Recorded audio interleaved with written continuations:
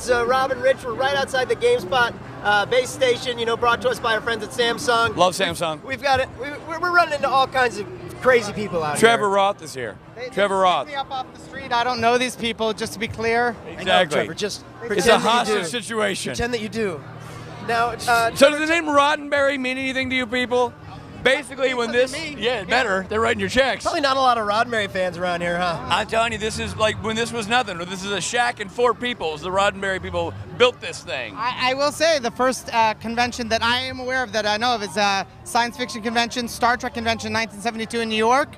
And without that, who knows? Maybe Comic-Con wouldn't be. The streets would be filled with people walking around not dressed up. There you go. Never know. Let me ask you this: how long have you been with Roddenberry? God, way too long. No, I'm just kidding. I'm just kidding. 8 years now. 8 years. 8 years. Yeah. And you guys are venturing into a whole lot of stuff that isn't just the Star Trek universe. You got graphic novels coming out. Yeah, we've got a graphic novel we're introducing here that's a Comic-Con exclusive. You can get the first chapter of our new graphic novel, Worth.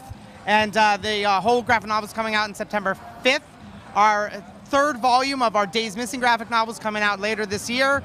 We're really trying to take what Gene did with Star Trek and say, look, it's great science fiction, it's amazing, it's a fantastic legacy to continue. Let's make sure people are getting that same kind of science fiction from other properties as well, and keep pushing out through new media vehicles. So that's awesome. And tell us, now there's also, isn't there a documentary that you guys are that you put out, or you're about to put out? Yeah, Trek Nation, the special edition double disc DVD of Trek Nation, which is a documentary that's based in sort of discovering Gene and discovering Star Trek and the influences. Done by his son, correct? Yeah, so my business partner, Rod Roddenberry, Gene's son, is sort of the vehicle through which you kind of learn all this stuff. And it's a very personal journey, and the double disc has all this extra bonus footage because we couldn't fit everything into like an hour and a half, so like extended interviews from like Stan Lee and George Lucas and Seth MacFarlane and all these amazing people, J.J. Abrams, as well as like home videos that you wouldn't be able to see anywhere else from the Roddenberry estate.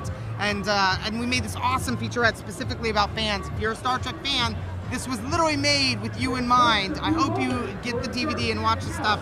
We spent a lot of time. We so appreciate you, and we wouldn't be here without you, so that's for you. No, maybe I'm off base here, but I feel like that documentary also would have an audience outside of Star Trek fans, because it's really about, it's more than just about, hey, Star Trek is this and this is behind the scenes. It's also about the journey that Gene took and how Rod was a part of that father-son story. It is my opinion that, and I'm jaded, and biased, but it's my opinion that, look, if you are a fan of science fiction, you'll be interested in this, because really in many ways Gene was one of the fathers of modern day science fiction. If you are a fan of Star Trek, you will love this. If you're just a fan of like biographies and understanding the idea of like a son searching for his father and trying to understand, you know, who that is. I mean, my dad's still alive, and I wouldn't even say I know him as well as Rod knows his father now, having gone through this journey. Wow. It's amazing to really understand who your parents are. And in this case, his parent was a legendary producer of science fiction, created one of the best science fiction phenomenons ever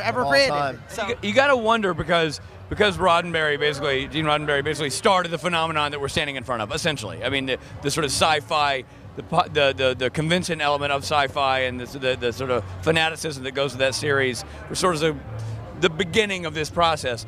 I wonder what he would think and feel about what has happened now, because it's no longer offbeat to be popular, to be watching sci-fi. It's now very mainstream. Big budget movies, big series. How would he feel about that? I think, first of all, Gene would love the fact that geek is chic now. I think he would so enjoy the idea of the geeks and the disenfranchised now being, you know, cool to be. And furthermore, I would say, you know, and Gene said this when Star Trek got so big, you know, he used to go up and people would say, like, you know, did you expect it to get this big? Right. Was this always what you figured? And his comeback was, just as I planned it. So that's confidence. Rich says that a lot. I do that a lot. Whenever I screw up, I always say, just as I planned it. You know, it's great that in the movie you got a lot of young up-and-comers like J.J. Abrams. Kids just starting out in the business. Yes. Yeah. You know? Who are those guys? Yeah. I've heard of them a little bit. Still waiting for his career to blow up. Yeah, well, you know, someday he might become something, you know? Yeah. Like whatever happened to that Han Solo guy, yeah? That guy, yeah, something. Exactly. Now, there's another thing that I've heard tell about that is not Star Trek centric, but you guys are doing White Room 360. So, yeah, this sounds interesting. What is it? There's a film out there, or soon to be out there, called White Room O2B3. or 02B3. Go to whiteroom02b3.com to check it out. Essentially, it is the first 360-degree science fiction narrative film ever to be created. It is utilizing a really interesting and cool technology where we have this system of cameras, 9 different cameras, and you put them in the center of a room. And we literally create a movie all the way around the cameras, such that the cameras are looking at 360 degrees of the room simultaneously. That allows for you to literally look at every single thing that's happening in the film at any given time. You get to literally play the director to some extent and watch whatever part of the film is going on. It also makes it really hard to produce because everyone has to be on, no one can make mistakes, directors can't be in rooms, you can't see cameras on the amazing. set. Everything's captured, so you're not missing anything. So let's say you've hired a young Rob Benedict, and obviously he would have to. He's not memorizing lines. He's got stuff to do at night. He needs to be taking little sneaky peeks at the script. Where can he hide it on the set? There's no hiding on Robbie? this. No hiding, my friend. So Rich can't do the thing when you come around and he's off camera phoning it in? There's no phoning in. No phoning we in. We don't phone in at Roddenberry. Don't phone it in at Roddenberry, Rich. Well, you know what? That's what you should have that on your license plates. We don't phone it in at Roddenberry. There you go. That's our tagline. You knew? How'd you know that? No, Great tell me minds. again where we can watch that? So it's not out yet. It should be coming out later this year. Look towards New York Comic Con.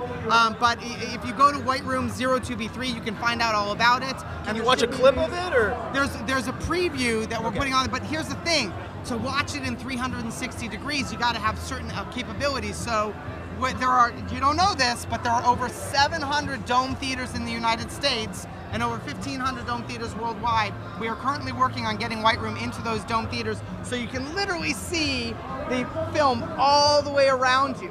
In addition to that, if you're not near a dome theater, don't worry, we're creating an application that will allow you to, if you're watching like a movie on an app, turn around the room. I'm gonna get around, watch, I'm back, and see the film at any time you want, any place you want. That's awesome. That's incredible. Awesome. So there's so much stuff going on.